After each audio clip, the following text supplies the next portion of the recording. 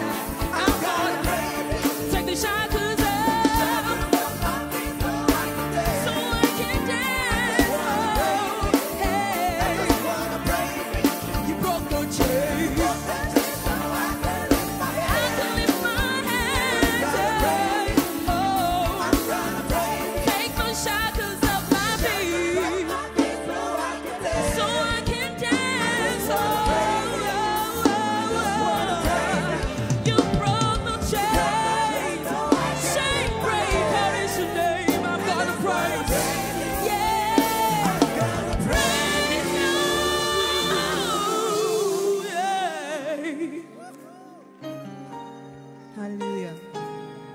Come on, lift your voice, lift your hands, and worship the one who sits upon the throne. Give him all you've got. Hallelujah.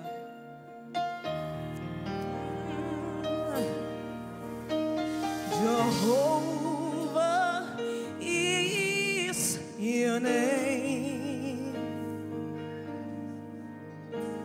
Jehovah is your name. Hallelujah. Jehovah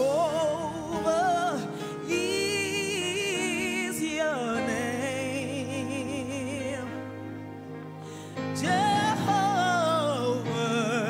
is your name. Mighty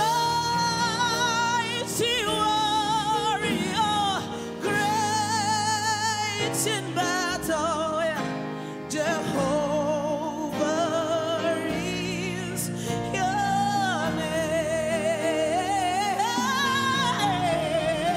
Mighty warrior, great in battle, Jehovah is your name.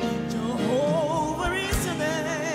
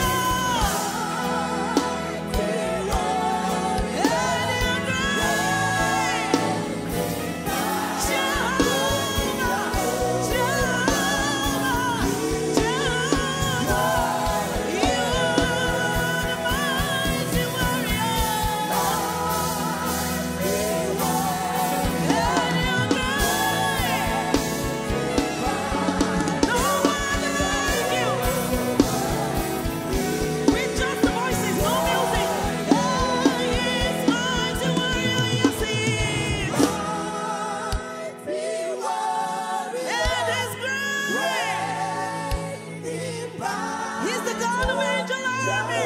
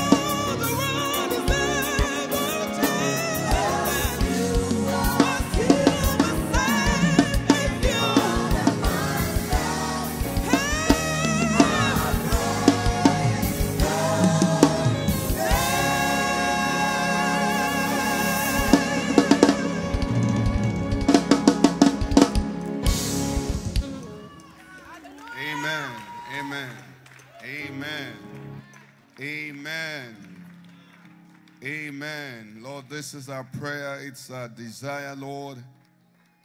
And we receive it in the name of Jesus. That our steps will be ordered in your word. You teach us how to work in your word, how to talk in your word, how to live in your word.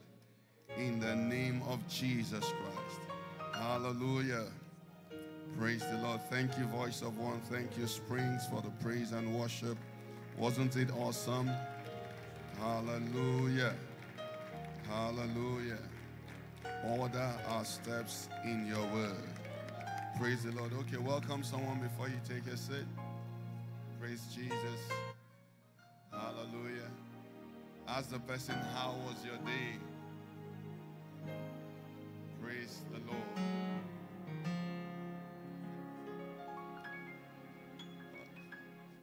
It was good. Hallelujah. Praise the Lord. Order my steps in your word. Amen. Amen. Hallelujah.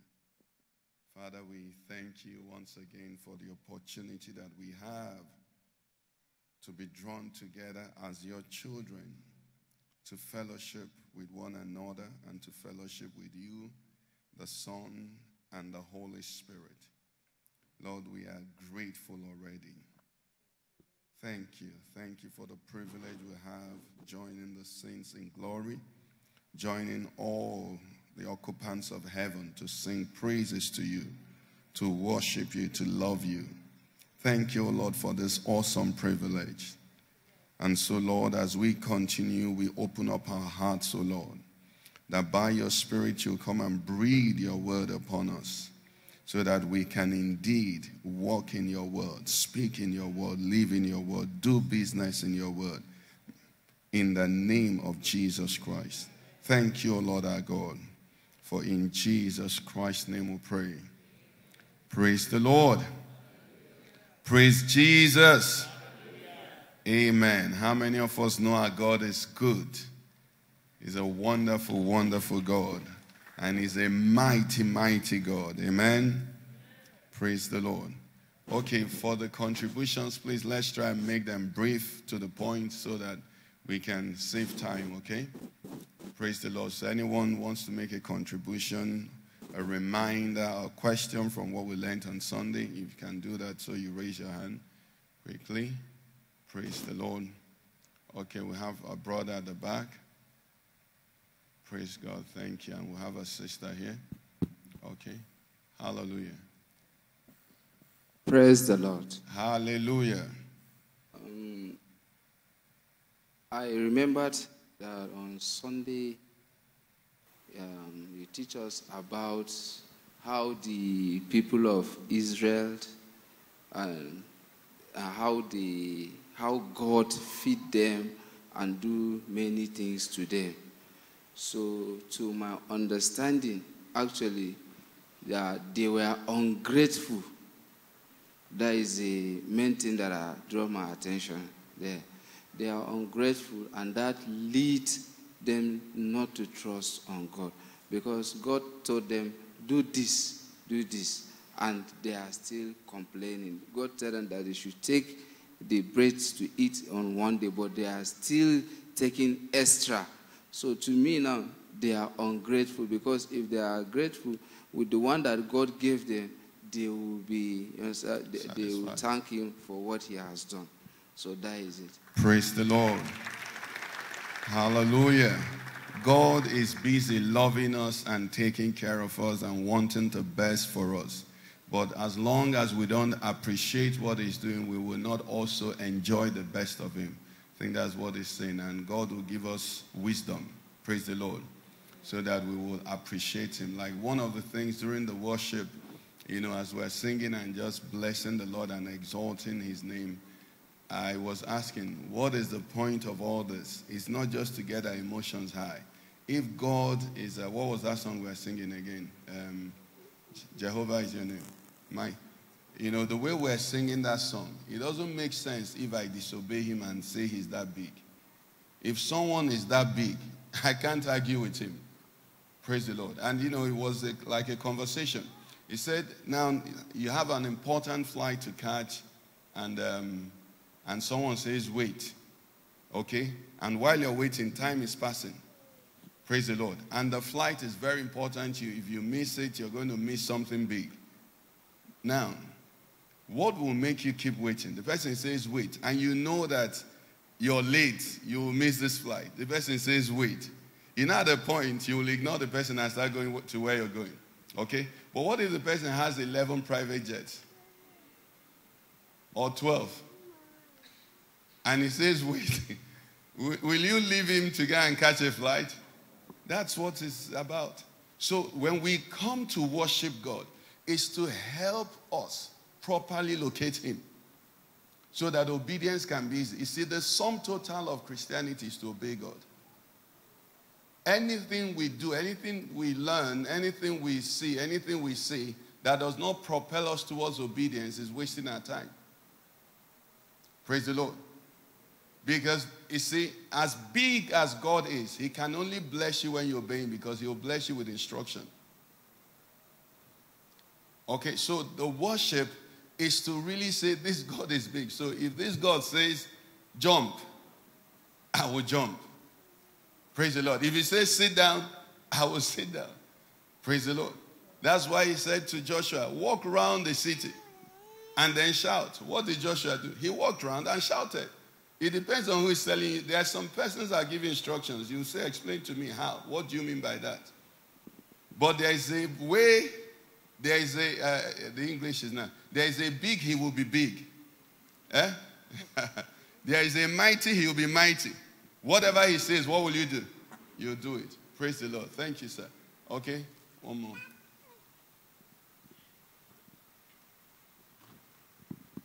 Praise the Lord. Hallelujah. The point has been made. What I got on Sunday, actually, was that, the password that I need to enter into the rest that God has prepared for me is obedience. And I also learned on Sunday that, if somebody doesn't obey God, the person begins to stink spiritually. And it's a matter of time before the person will begin to stink even physically. That was what I got on Sunday. Praise the Lord. Thank you very much. So obedience, obedience, obedience. Obedience to the word. The word is meant to bring obedience. Okay, let me start from part of what we should have touched on Sunday. Just mention it.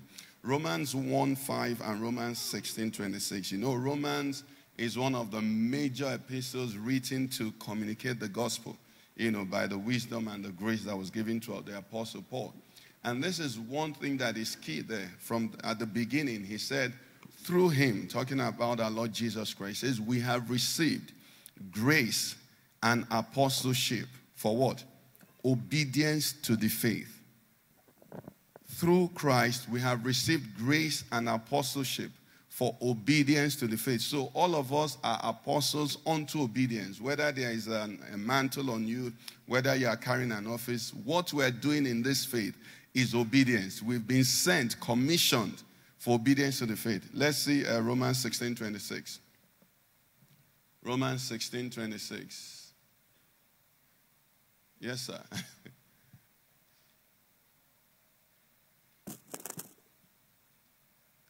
Okay, if you have it in your Bible, you can read. Okay. Thank you. Is this it? Romans 16:20 what? Okay.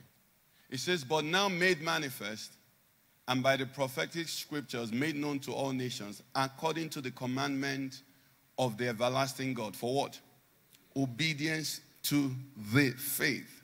So the sum total of the whole thing God did in Christ is to bring us back to where Adam and Eve fell.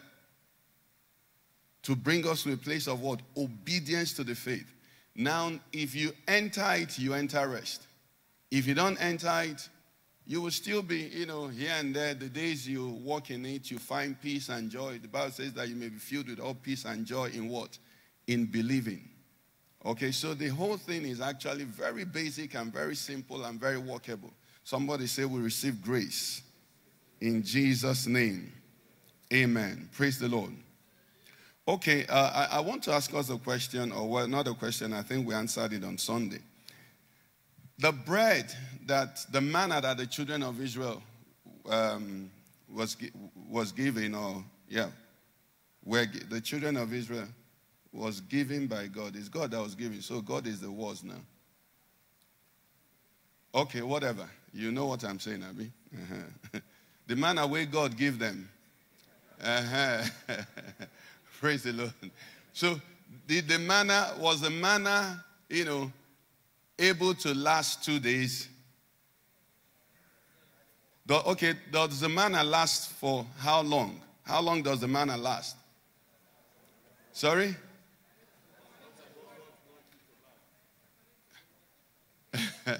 Yes, sir. According to what God says it should be, isn't it? So we saw that some days the manna didn't last overnight. Another time it lasted overnight. And then we also remember that in the Ark of the Covenant, it lasted for decades. Praise the Lord. Now, what we're learning is this, that before any physical thing was made, the Word is. Praise the Lord. And after God made the physical thing, he did not deny the Word its power. So you as a believer have an advantage over the unbeliever. The unbeliever can only operate at the level of matter. Praise the Lord. The unbeliever can only operate at the level of what the Word had already made. And it stops there. But you and I as believers can go now over and beyond the matter that was made by the Word, and go to the Word. And then that same Word can now come and overthrow the situation. That's why the Bible can say, let the weak say what? I am strong. So I'm weak in body, but I can receive strength by the Word. Praise the Lord. I'm sick in the body, but because with his stripes I have been healed, I can receive healing by the Word. Praise the Lord. Let the poor say I'm rich. I can walk in the power, in the provision that God has made over and beyond my circumstances. That's why Jesus Christ said to Peter, lest we offend. Okay, we know that we haven't done business. You haven't done fishing for years, for some time now. But we have an obligation to meet. So what do? Go now, put your hook. The first fish you catch, we're going to make that fish to bring enough income to settle all our problems. Somebody will get miracle money in the name of Jesus. Praise the Lord. Because God is able to do it. He does it. Hallelujah. He works miracles. Peter went, caught fish. Now fish doesn't eat money. Fish doesn't swallow money. Praise the Lord. It's not warm that you find in fish, in fish's stomach. But because the Word said it, and now how it came to be the first fish, I don't know. I mean, these are some things that you sit down and ponder about and just worship God. How did he know the first fish? How did he even know which part of the river that Peter will put his hook on? So the miracle occurred as the hook caught the fish. Praise the Lord. Are you getting what I'm saying? Because if that wasn't it, how else do you explain it? It was as the hook caught the fish, and the Word of hovering over said, the fish that Peter catches should what? Should have gold in its mouth. Then it happened. Somebody say, I believe God. Somebody say, I believe God. And he will work for you in the name of Jesus. He'll work for you in the name of Jesus.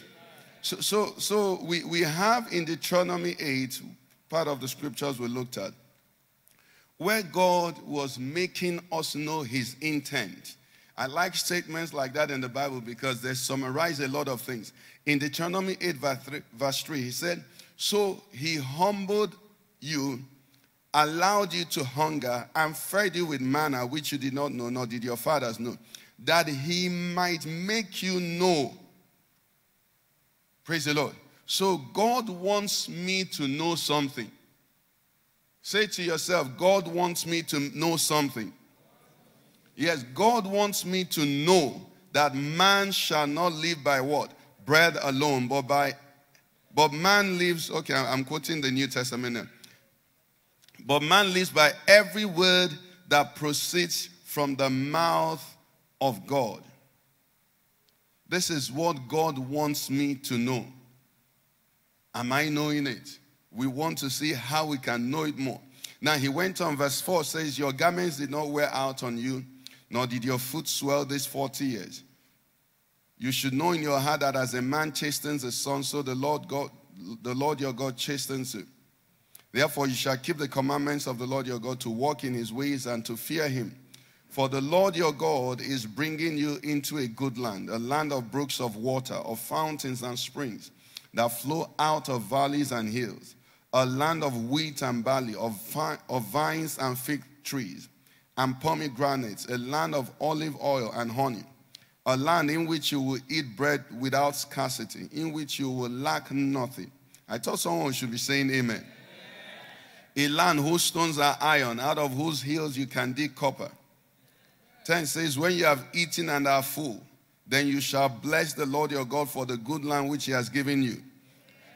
Can you see something here very important? That God is not against our enjoyment too. Praise the Lord. God is against our being misled, our being confused, our idolatry. He says when you have eaten and you're full, what should be the response? You do what? Now, you and I know that the common experience is that when people eat and are full, what do? They say, who is the Lord? That's where the problem is. Praise God. If you do a sample of those who are in church on Sunday and those who are in church on Wednesdays and those who serve God more fervently, you see that the lesser blessed of God's people serve him more than the more blessed of God's people. Because it's not this doesn't happen. When you have eaten and are full, you shall bless the Lord. So we should have a competition of people, the more blessed, what, serving more. But you know it's not so. Praise the Lord. You and I know it's not so. We should have mothers that now have the fruit of the womb, serving more. We should have the sisters that now have husbands, serving more. But you know it's not true. It's those who are looking for. So we are looking for him so that he can give us the bread, so that when we eat the bread and are full, we can forget him.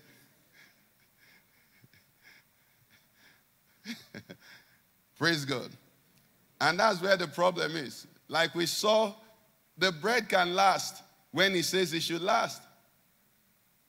Amen. So God blessing us, God blessing his people, God prospering his people, God making us, everything that we are. And the life of David is a case study. He blessed David so much that even when David sinned in the sin of Bathsheba, God said to him, David, what is wrong? I've given you so many wives, and if there were not enough, what would I do? I would have given you more. God is good. Let me say God is good. Last Wednesday, I think we learned that we must settle that. He is a good what? God. He's a good God. He's a good God. The only bad that we have in our world today is not because God stopped being good. It is the problem of man. And because God is holy, because God is mighty, because God is righteous, he cannot become unrighteous. If God endorses evil, he becomes unrighteous. Praise the Lord.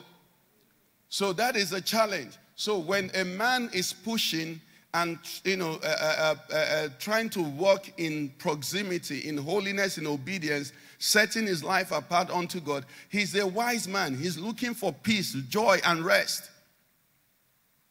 Praise the Lord. He knows that this is where it's going to come from. He knows that this is what he's going to do. He said, goodness and mercy shall do what? Follow you. Oh, he wants goodness and mercy to follow him. He doesn't want chaos. Praise the Lord. He doesn't want a fear to follow him. I think it was Pastor King this afternoon sharing that the world will continue to multiply anxiety. One of the greatest resources that God has gifted his children is peace. You don't know what you have as a child of God, that you have peace. Peace of mind. The unbeliever doesn't have peace. Praise the Lord. For those who traveled home for Christmas, you see some persons last Christmas, God bless them, they built a mansion, maybe came back with the latest car then. And the man is very happy. This Christmas, he comes back and the neighbor has built a bigger mansion. War has started. Who you be? Since when? Praise the Lord. But you see, the believer is already satisfied in Christ. He's seated in heavenly places, far above what? Principal. He's not measuring house. He's not measuring wife. He's not measuring car. He has gotten the end of his faith, which is the salvation of his soul. His hope is over and beyond. He's not looking to be the guy who tiwa most or whatever it is it's called. He's just content. That's why the Bible can say godliness with contentment is what? Is great gain. The world can never be contented. Praise the Lord. Hallelujah. That's why your kingmaker wants to be king. And his age cannot be known. And his source of wealth cannot be found. Praise the Lord.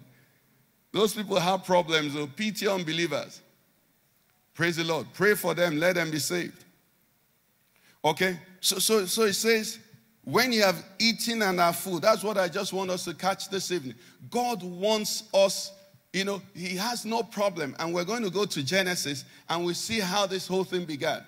God wants you full. He wants you satisfied. He wants you at rest. He wants all of that. The only thing is that his word controls everything. So when you step out of alignment with the word, there are repercussions. Just like we saw in the children of Israel. If they kept the bread to the next day when they shouldn't, what happens? Automatically it breeds worms and it begins to stink.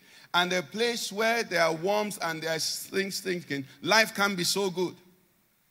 Praise the Lord. Then the other time also, the Sabbath day, when they were to gather for 2 days, those who didn't gather will starve. Did God want them to starve? So it's possible some of us are living lives below and over and above. Below and what? Under.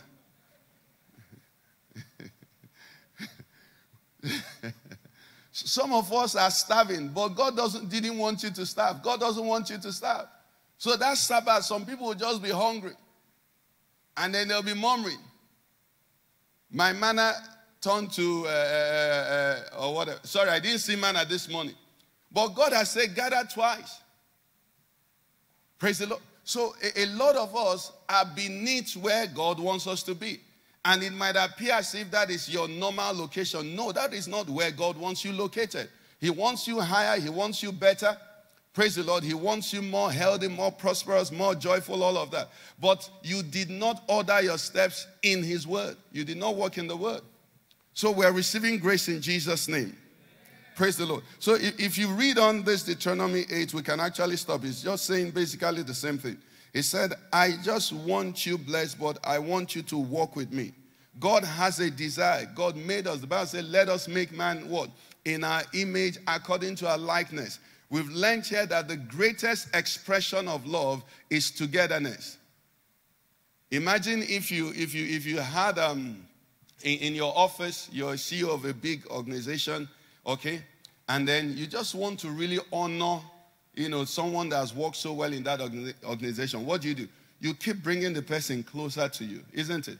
Closer to you. That's what God did. When God was making man, he thought of what to do. He said, let us make him in our image, according to our likeness. God, that is how much devoted or devotion God has for man. God loves us. Let me hear you say, God loves me. Yes, that is what and because of that, he wants the best for us. He wants us to look like him. He wants us to talk like him. He wants us to walk with him. He has the best plans for us. So he wants fellowship and relationship. Praise the Lord. That's what he wants. He wants fellowship and relationship. Okay? Now let's go to the Genesis. Let's see what we learn from there, from Adam and Eve's experience. I saw something interesting there. In Genesis chapter 2. Genesis chapter 2.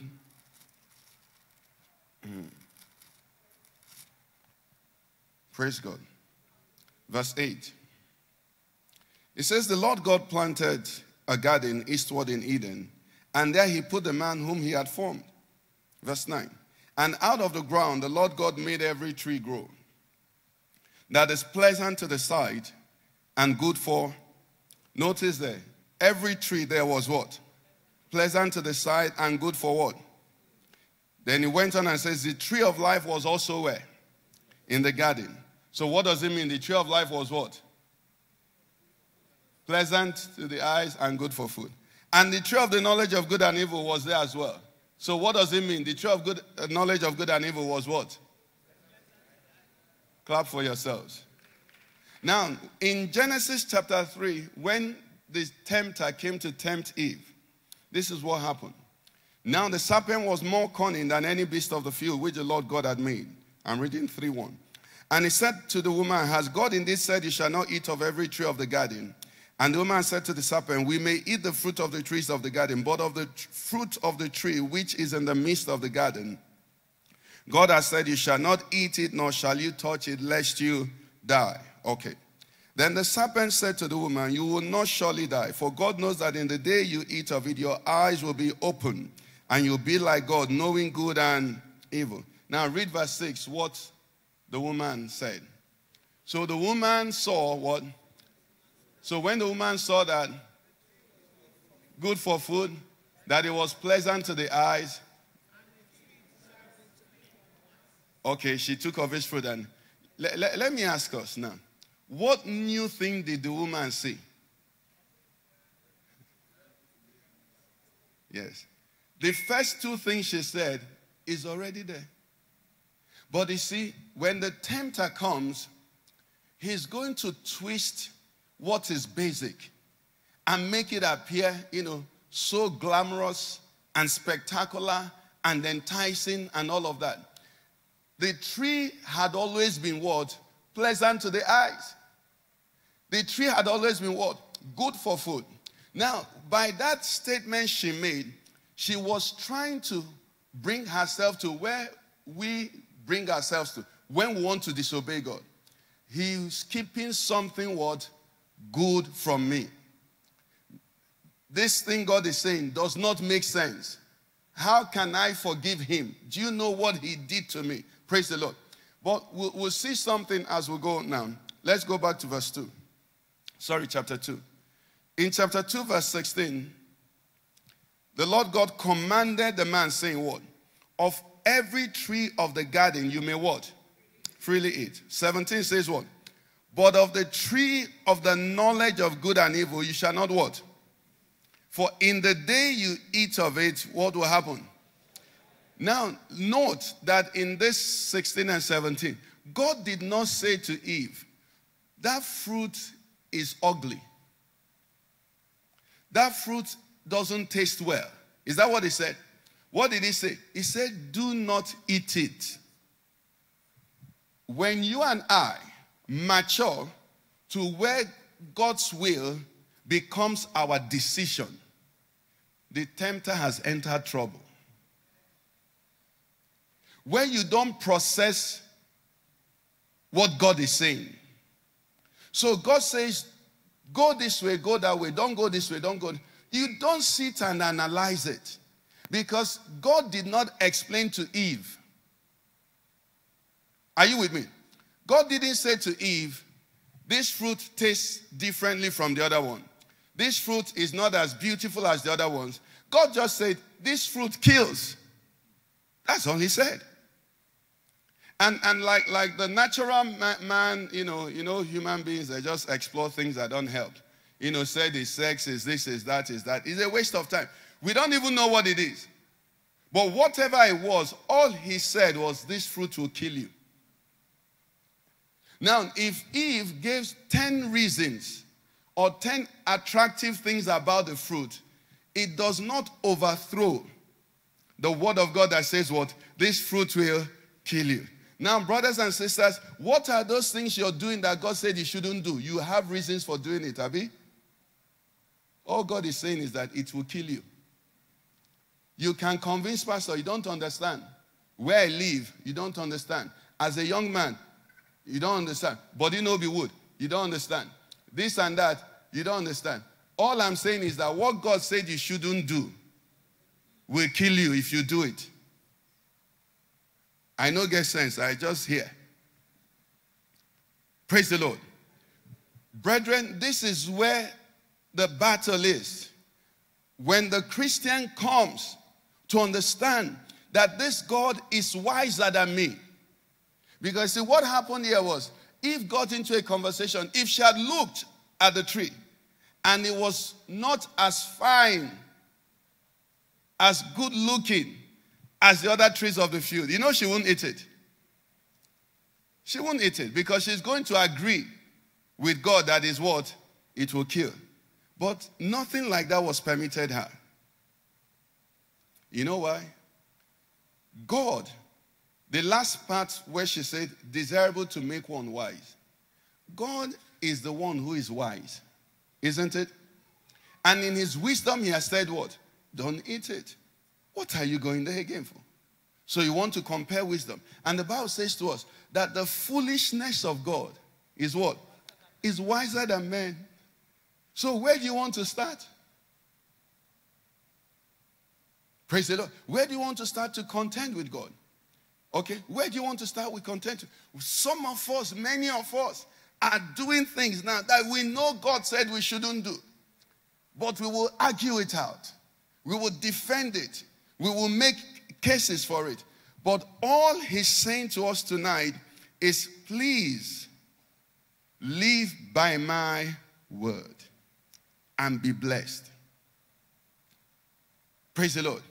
Do it according to my word and be blessed. On Sunday, we looked at Colossians 2 verse 8. And we can pass through there again today.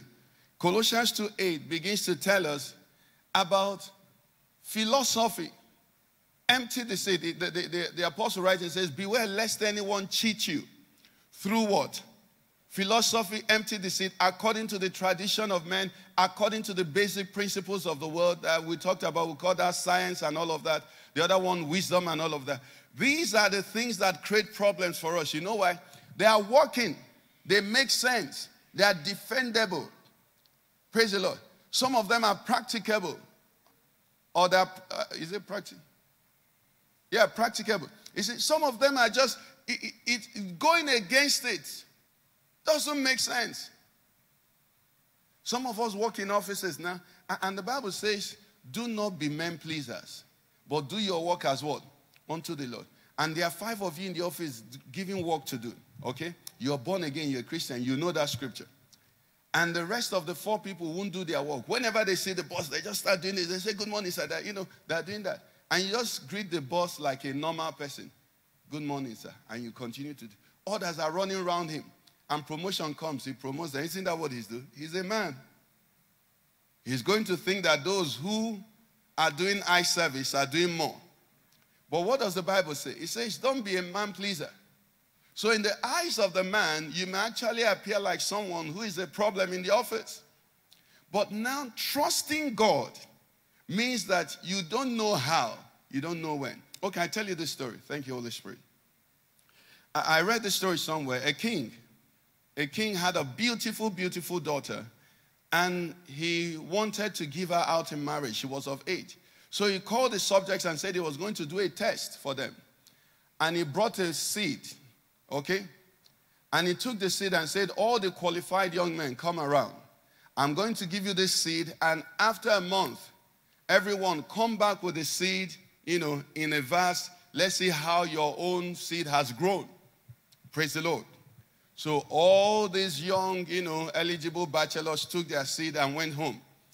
And after about, you know, I don't know how long, maybe 1 month, 2 months, the time it should take for the seed to sprout, some of them noticed that their seed wasn't responding. So quickly, some of them, their mothers went, some of them, their fathers went. Everybody in the house assisted. They went and found seed as quickly as they could and planted. And then the seed started sprouting and growing, and they were nurturing it, putting fertilizers and all of that. So that day came, maybe 50, maybe 100 eligible bachelors lined up. Everyone will present their beautiful seed to the king. And the king will look at it, smile, look, gauge how fresh the leaves are, you know, how smooth the color and all of that. And they will stay by the side. They went on and on. Finally, one man came. One eligible bachelor came. And trembling, he carried his own vase and brought it before the king. I said, King, I'm sorry. I don't know what happened. It didn't grow. It didn't grow. So the young man was expecting some harsh punishment from the king.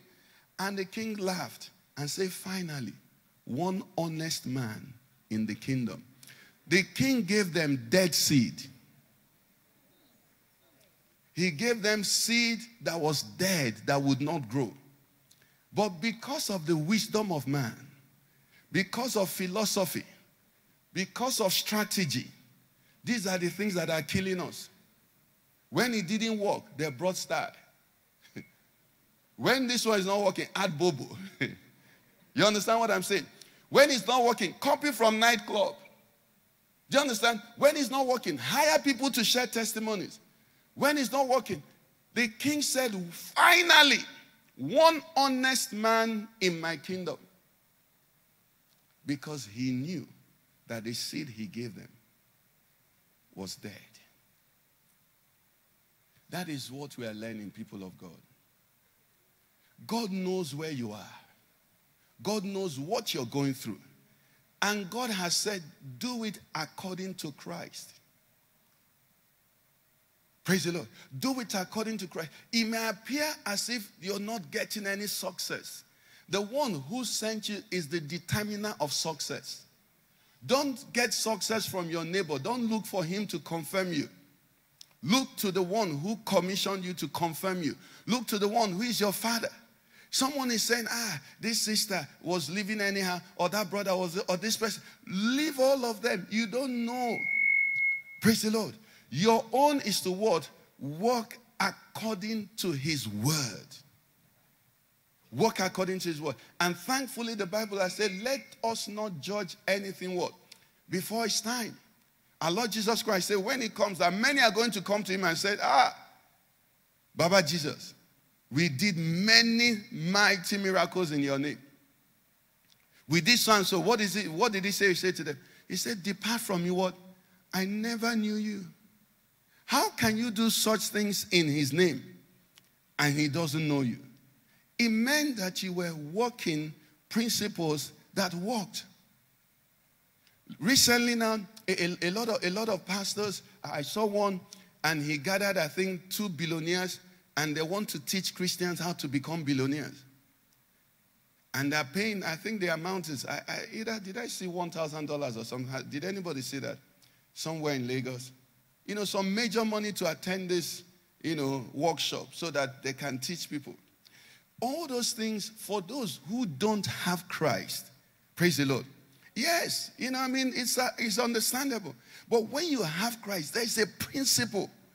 And this principle has worked over time. Praise the Lord. You look at a man like Daniel. How did Daniel survive Babylon? Was it this principle or according to Christ? The word says, do not defile yourself.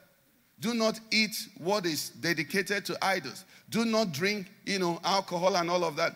And when it was time, Daniel said to them, sorry, I cannot what? This special provision you've made for us, I can't partake of it. My God said I shouldn't. It looked like that was his end. But we saw the mercy of God intervening and making a way. Beyond his imagination, the thing translated to his intellect. So that when he was examined, what was the Bible's record? He was found 10 times better. Because God will show himself. Praise the Lord. God will show himself. When it came to the worshiping of the graven image, we saw how the 3 Hebrew boys said, sorry, we can't do it. We can't do it. And when they were put in the fire, what happened? God was there with them. Child of God, what we're saying is this. We belong to a kingdom. We don't have much options. Praise the Lord. We don't have much options. The only option we have is the word. And that's why the Bible can say that you and I must, through faith and what? Patience, inherit the kingdom. Because when you walk it God's way, you need a lot of patience. When you want to go God's way, you need a lot of patience. But can I give you good news? Good news is that where there is faith, patience is not a problem. Because see, the Bible says faith, what? Is the substance of what? Things hoped for. Evidence of things not seen. So when you know that you know, you can wait. When you know that you know that you know, you can wait. For me, like when I travel, I don't know if anyone has that experience, but time at the airport, once I'm inside the airport, 6 hours is not a problem. Sometimes, the last one we traveled, almost 10 hours, they kept us there. It began to be a bit of a problem. But you see, once I know that this flight, I'm looking at the screen, I will see when it is and I'll board. I don't have a problem. You know where I have a problem? When I'm still on the road. Do you understand? And you're approaching the airport. You don't know what will happen. But when it's transit, I've entered the flight. My luggage is inside. My name is there. If they don't see me, they'll call me. There's a way I relax. You see, faith, when you have known that God will do this for you, you can wait. Or better still, when you know that God has done it. Through faith and what? Patience. When you know that God knows where you are, you can wait. You're not harassed. The Bible says, I know whom I have what? Believed. And I'm fully what? Persuaded. I'm persuaded that what I've committed into his hand, he's able to bring it to pass. So Adam and Eve teaches us that God wants you to have his wisdom. Not your own wisdom. Not your own wisdom. His wisdom. So he says, do it. You say, Lord, I'll do it. It's not saying that whatever God asks us to do is going to be easy. I can't tell you that. Praise the Lord. But then that comes to your prayer. Lord, you want me to do this. I need help. Praise the Lord. You try today, you're not able to do. You go back to him. Where the problem is where you count 7 reasons not to obey him. Just like Eve. He said he looked and saw that the tree was. Every tree that was in that garden had the same qualification. So what's the news? Praise the Lord. What's the news? You want to beat me? Just beat me. Don't tell me that you saw a mosquito on my head. Just, do what you want to do. Don't look for corner. God is calling you and I, brothers and sisters, to leave the wisdom of this world. They are creating problems for us. I was speaking with someone recently, and that is what we have, met now in Nigeria as a nation. People don't want to work again. People don't want to do honest labor again. Everybody wants breakthrough.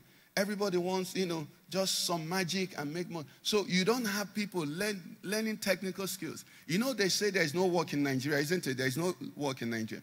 How many of us have good electricians that you can depend on? You call them, they come.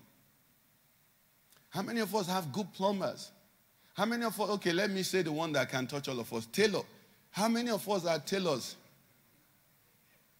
You have option of 2, 3 good tailors that will deliver on time.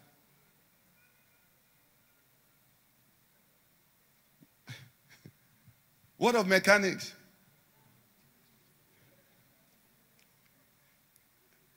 How many of us have built house recently? Where did you get your tilers from? Cotonou, Togo. What is going on? What is happening is that our people are not taking the principles. People are not learning. People are not patient. Okay? People don't want to go through process. People don't want to serve. This thing started, a few years ago. No, quite some time ago. Okay, you want to do transport business. When my parents did transport business, okay, the way they do it is that if you give a driver a vehicle, he will run it for about 3 years or so, and then make the money of the vehicle, and then they give him the vehicle. Okay? And it becomes his own. There's a way they work it out. Those days, after some time, you give someone a vehicle. Cancel, cut me. Tire, burst. Brake failed. One story after the other. People are not willing to serve again.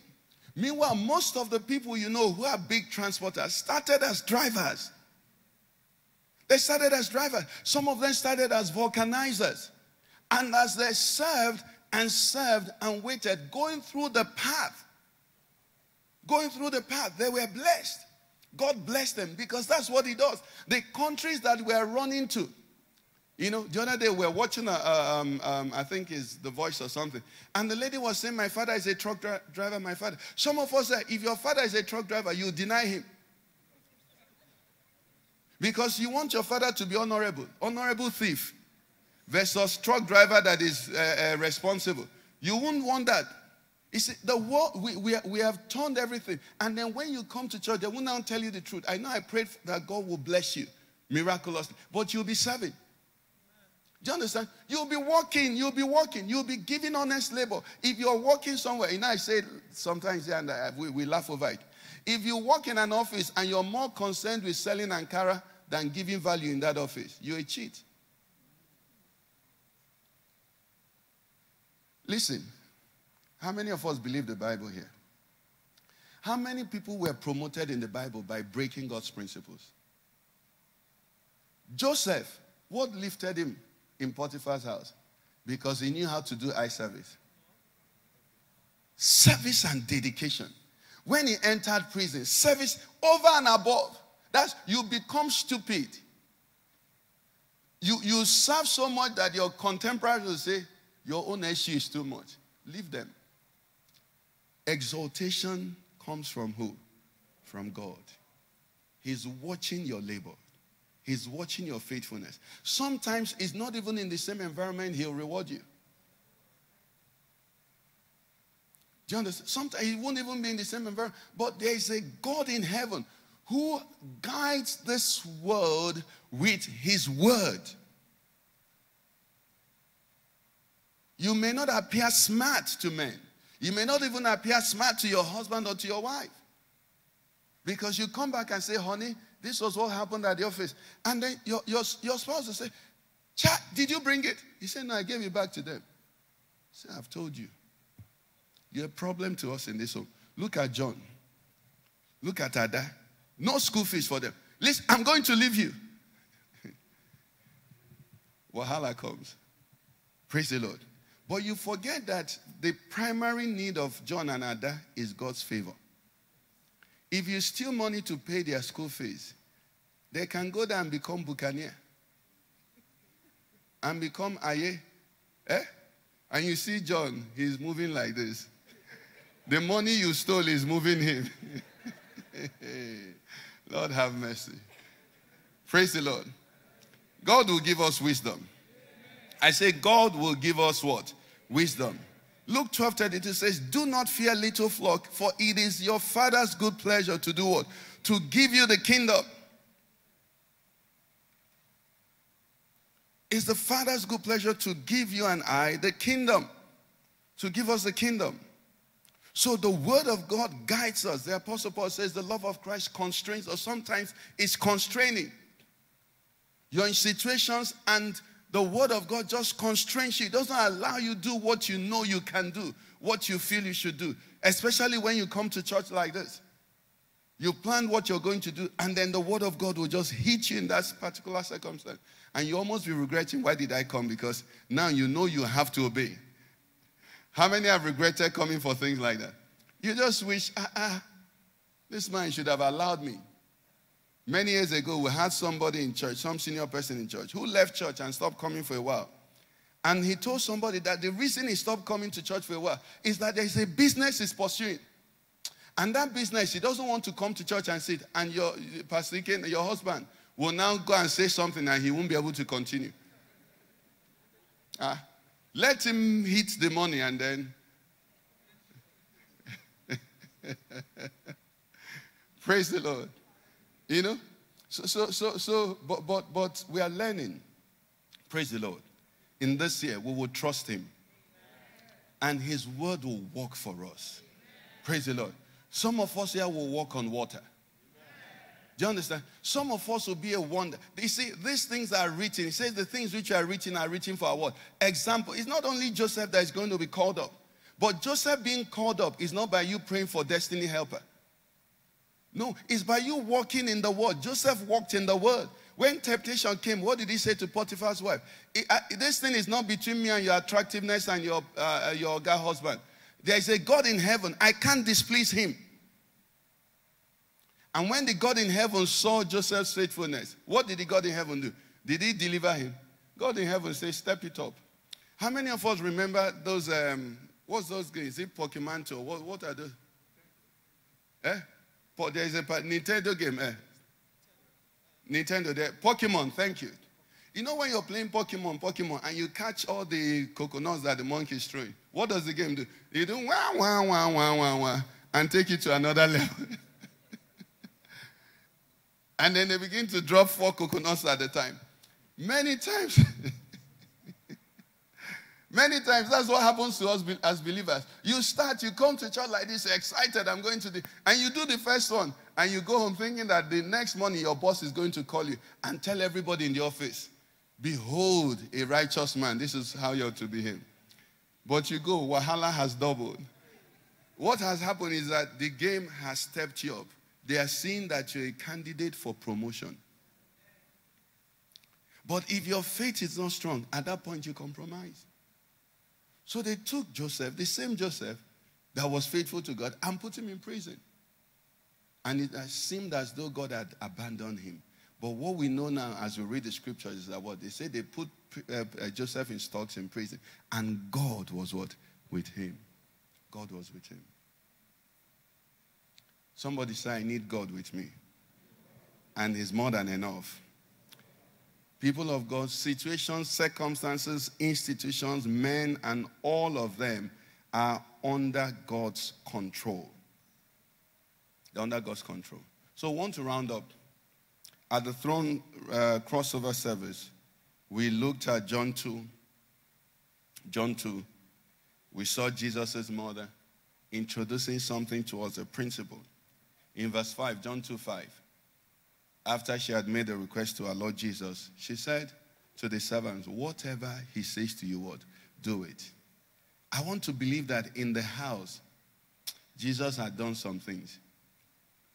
Mommy, don't go. Mommy, don't go. Mommy said, I have to go. It's time. She will go and say, nobody came. Then she'll come back and realize, this small boy, I think whatever you say in this house, I should be doing it. Another day, say, what do you know? Keep quiet. She'll go and find out. So she had come over time to realize that no matter the circumstance, and what is key in that account, brethren, what is key in that account is that before she said what she said, there was no hope. Verse 4, let's see verse 4. What did Jesus say to her? Woman, what does what have to do with me? My hour has not yet come. At this time, some of us will say, I even regret asking you. Why did I even bother asking? Do you understand? That's what he said. He said, woman, what does your concern? My hour. So it's a time to give up. But Mary had learned by experience that whether you're angry with him, you're happy with him. Are you someone in church tonight? Listen to me. Whether you're happy with the way he's doing it or you don't like the way he's doing it, just obey him. Do you understand? There was no hope. I believe she must have been walking on and saying, whatever he says, what? Do it. Whatever he says. He's Oga. Yes, you are the Lord. And now, what did he say? Really, what did Jesus say?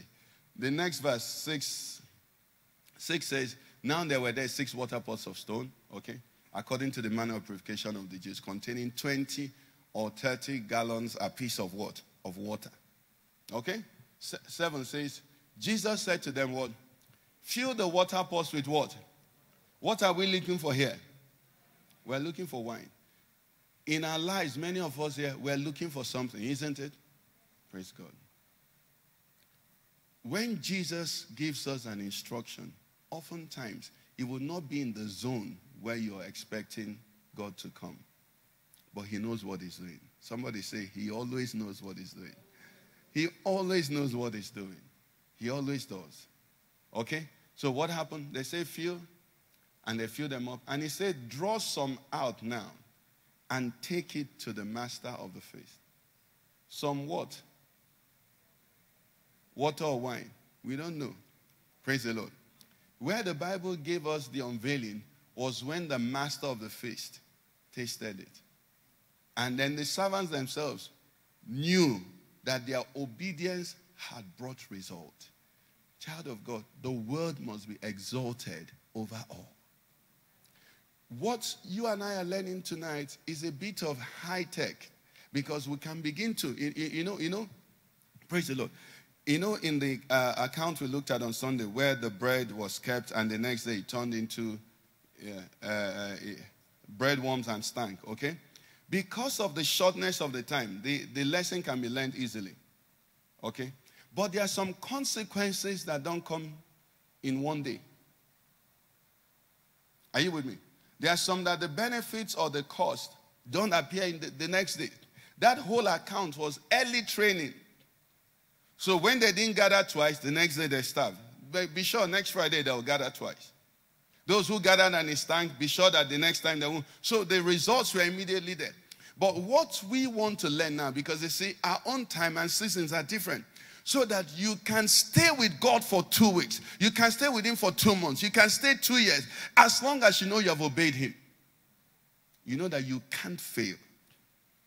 Praise the Lord. You know you can't fail. You know that surely this Jesus, the Son of God, will make your water become wine. Somebody say amen. Amen.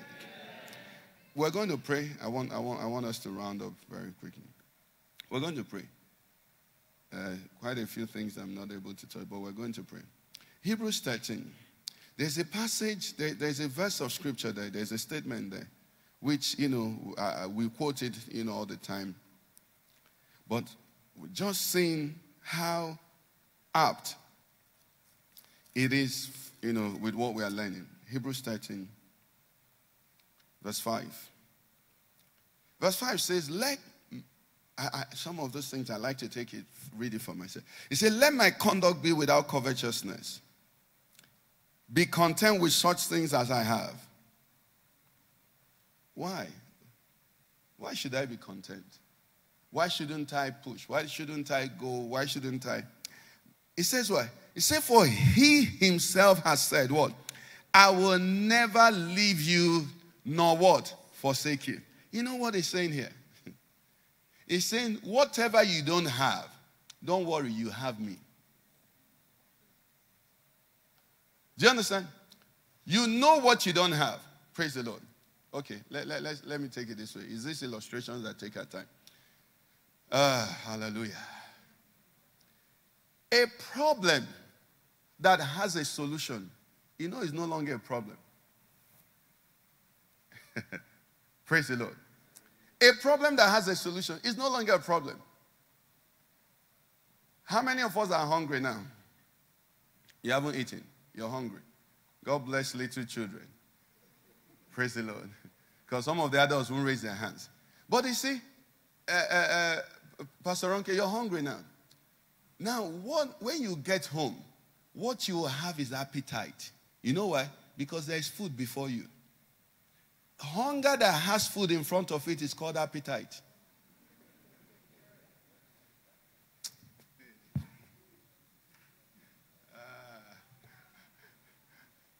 Where there is food, the problem is no appetite. So hunger that should have been a problem becomes a blessing. So they serve food before you say, I don't have appetite.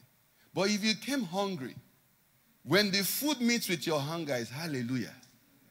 Now, what I'm trying to say to you is that every need, problem, challenge you have, God says, I am with you.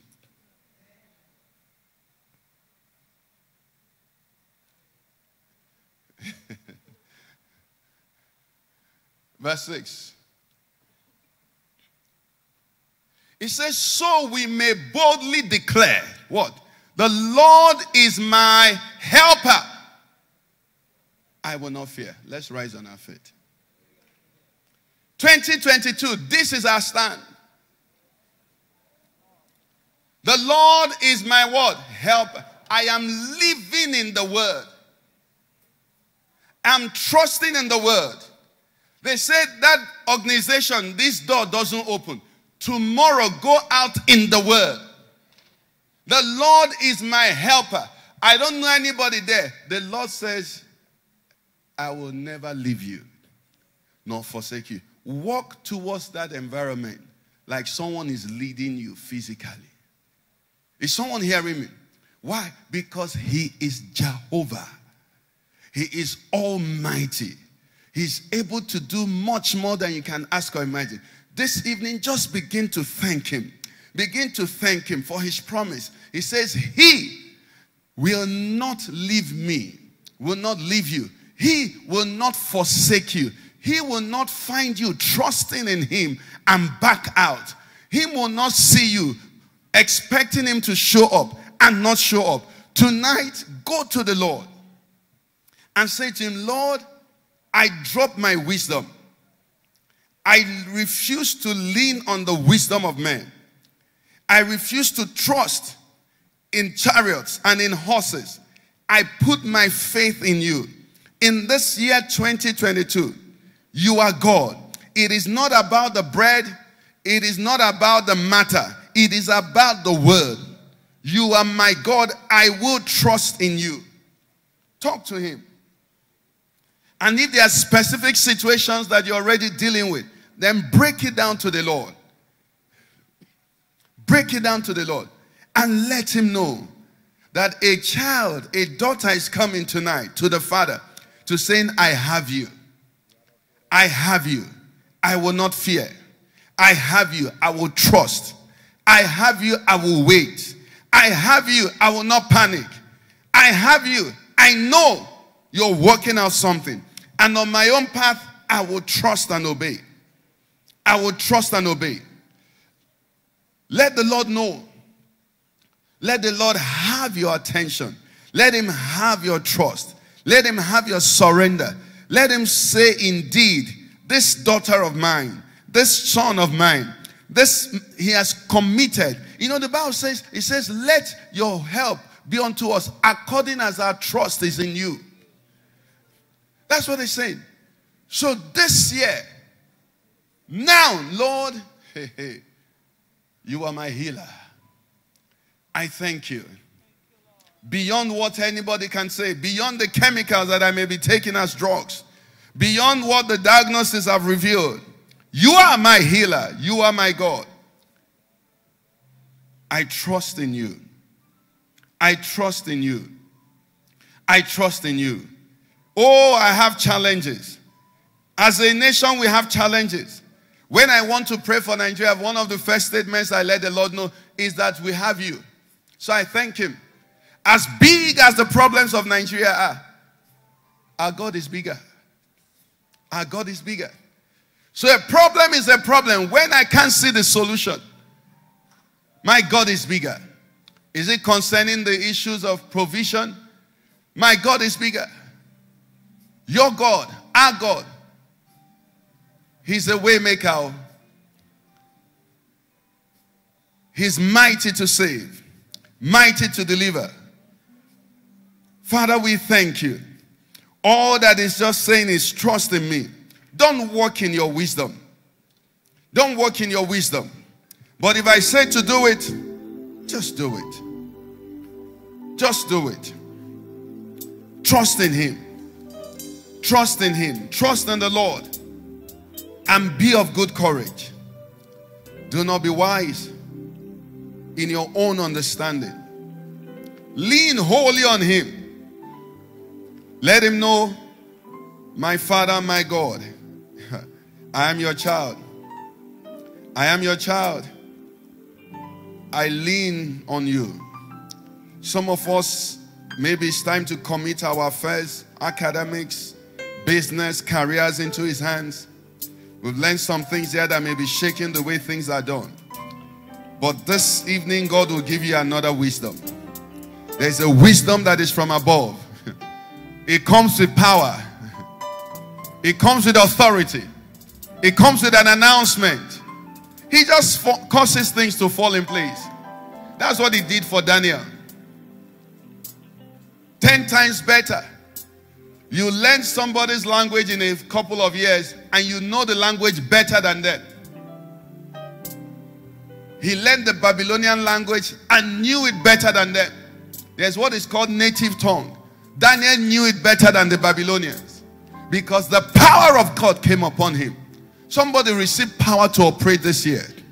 Receive power to operate with superior wisdom, superior insight. You won't speak as a man. You will sit in meetings and God will be giving you secrets.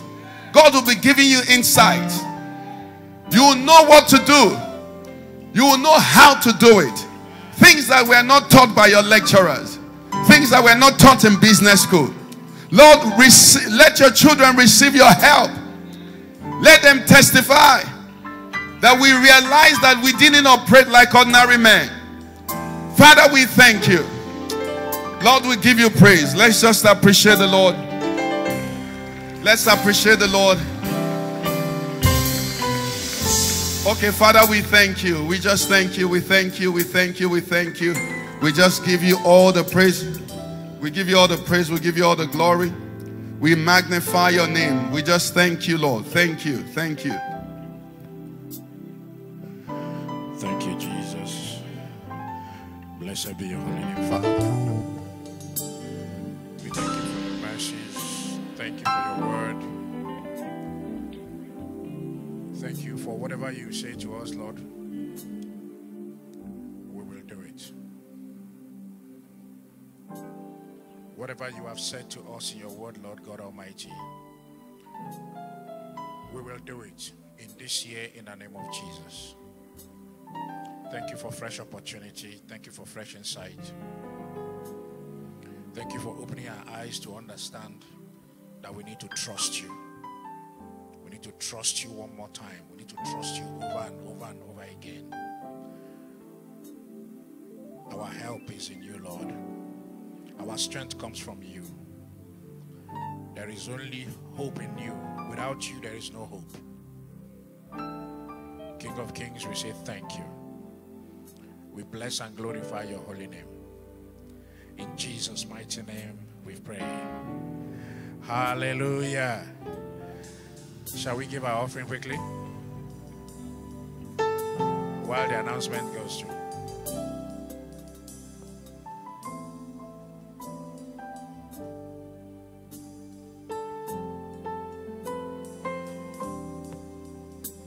It's friendship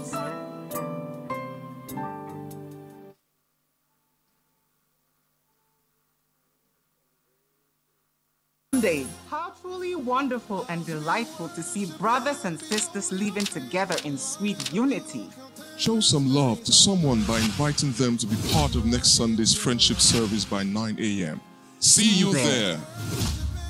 Get connected is our 30 minutes power-packed lunch hour meeting where we praise God, share the word, give praise reports, and jointly pray over our prayer requests.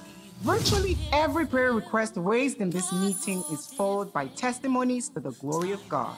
Please join us at Eden between 1 to 1:30 p.m. every Tuesdays, Wednesdays, and Fridays.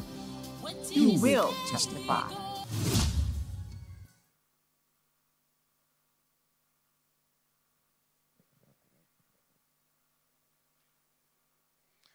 Hallelujah. Thank you, Jesus. And so, Father, we thank you for the privilege you've given us to be able to give back to you. We thank you for the grace to give to your work.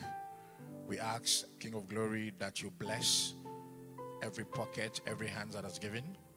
You also bless every hand that is not able to give today, because we know that you are the greatest provider and that you provide for each and every one of us in the name of Jesus. Thank you, because indeed this will be used for the expansion of your work here on earth in the name of Jesus Christ.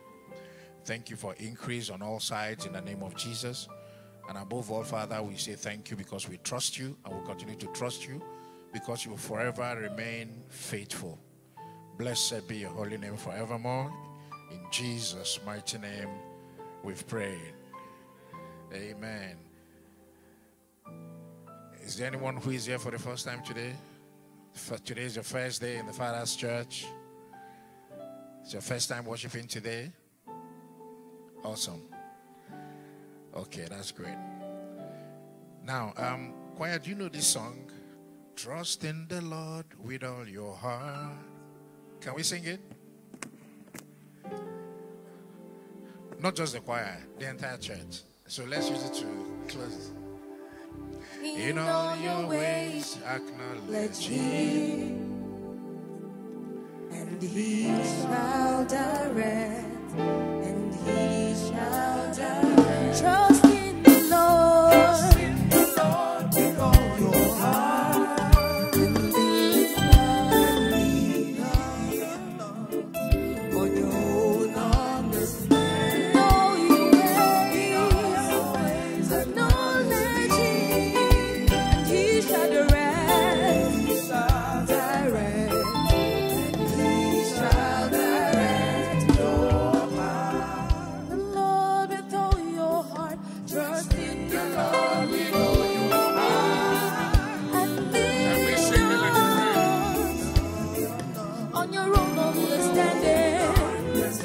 In all your ways. In all your ways, acknowledge him.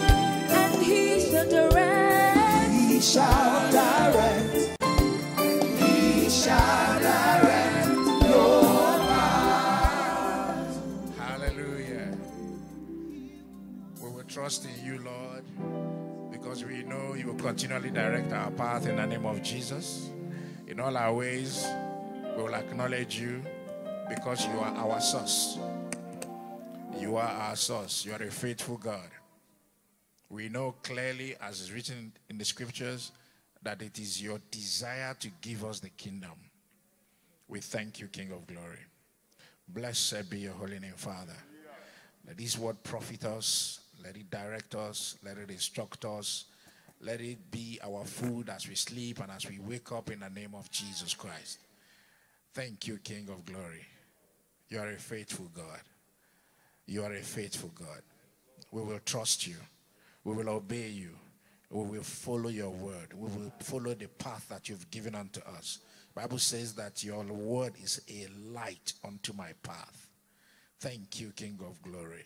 Songwriter wrote and said, as the deer panted after the water brooks, so my heart longs for you. Thank you, our God and our Father. Blessed be your holy name forevermore. And may we share the grace. May the grace of our Lord Jesus Christ, the love of God, and the sweet fellowship of the Holy Spirit be with us now and forevermore. Amen. Hallelujah.